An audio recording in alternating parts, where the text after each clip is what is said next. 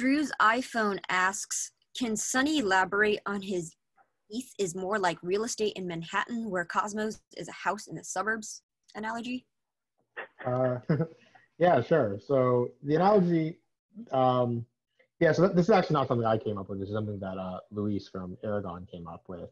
And he basically made this great analogy that I really liked, which was, you know, Ethereum, if you're building on Ethereum today, it is like this great place that it's, uh, a lot happening there. Everything is super composable, and there's a lot of money there to that, like liquidity there in order to like build stuff on and like DeFi stuff. And so, just like how most of finance industry is in Manhattan, if you want to build something in DeFi, you should probably go build it on Ethereum.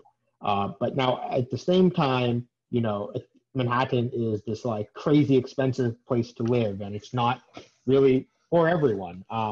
And so Cosmos is basically the house in the suburbs, where having your own application specific blockchain is, being able to,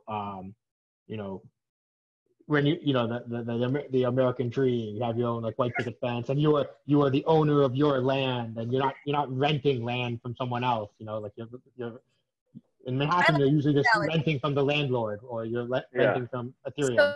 So when you're living, when you're living in a major metropolitan city like that, you're also paying tax to the government that provides security for you. Whereas if you live in the outskirts of the city, you kind of have to protect your own land, like in Cosmos, and then you have to like tote your own guns and everything because you're sovereign. And so like, because it takes like 30 minutes for the cops to come, if you call them, you have to defend yourself.